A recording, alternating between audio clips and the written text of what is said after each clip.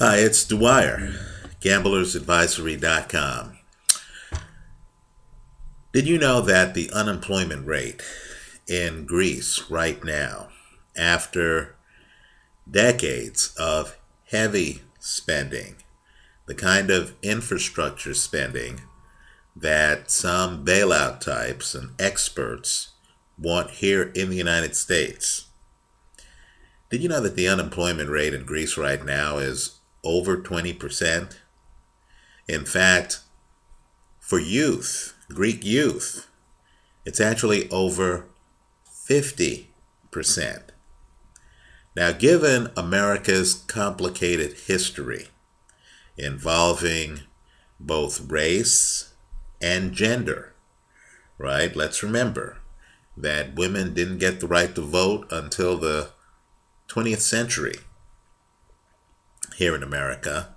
And let's remember too that black unemployment, as I make this video, officially is more than 13%, and we know the way they cook the numbers here, where they don't count discouraged workers, the black unemployment rate is much higher, right? And given that we know that Latinos as a group, as well as African Americans, have lost more than 40% on average of their wealth per capita in the last 7 years, right? Could you imagine what would happen in America given our race and gender divide if unemployment got to Greek levels right now?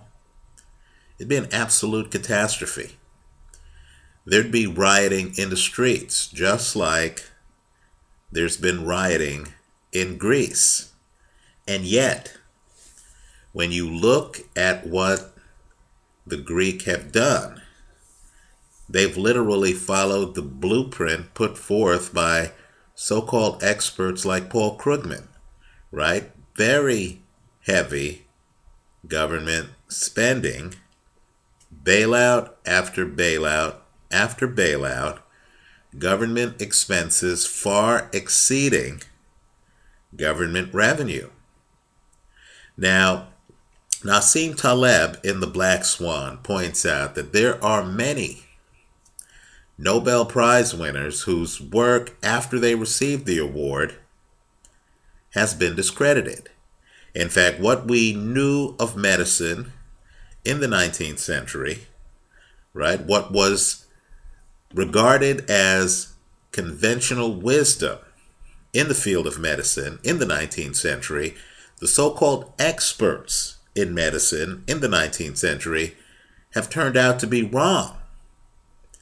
Isn't it foolhardy to believe in the economic experts now when we have proof that a generation of excessive government spending can literally reach an end result of greater than 20% unemployment? Let me also point out too that when the government goes insolvent, as it has in Greece, the people who are hurt the most are the people who are dependent on the government, the poor, working, and middle classes, right? They're the ones who get their government benefits slashed. They're the ones who get their college education subsidy slashed, right? They're the ones who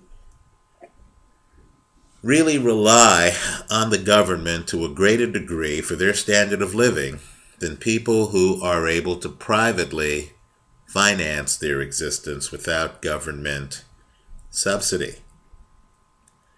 And so, given that reality, that it's the poor and working class that's most negatively impacted by government insolvency, then why then are we in the United States increasing government dependency?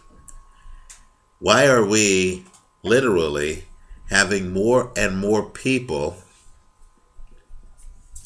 receive food stamps and other government assistance policies? And why are we, to a greater and greater degree, incurring 40 cents of debt on an ongoing basis for every dollar of government spending? The system's untenable.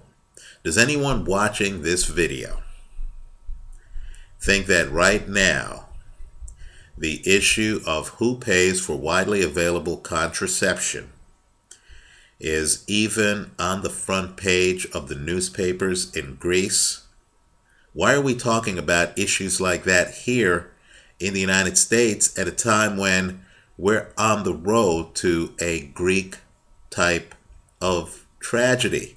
Isn't the real news not who pays for a Georgetown law student's contraception, whether she does or whether there's an insurance mandate that passes the costs on to policyholders as mandated by the government?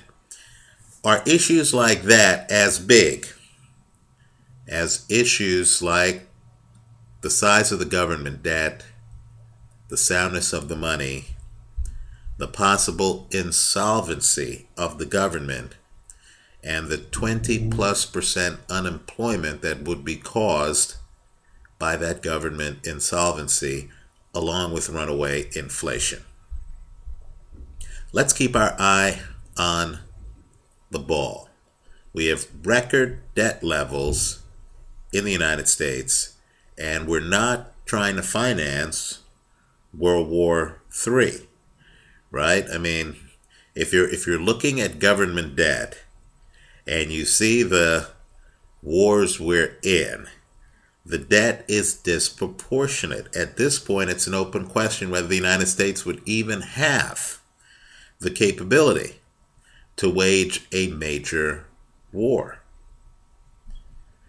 And so all I could say is the red flags are out. Don't get sidetracked by minor stories about who pays for widely available contraception. Don't get sidetracked by speeches by candidates about equal pay for equal work, because we're on the road, quite frankly, to no pay for no work if the U.S. ends up like Greece. Let me know what you think.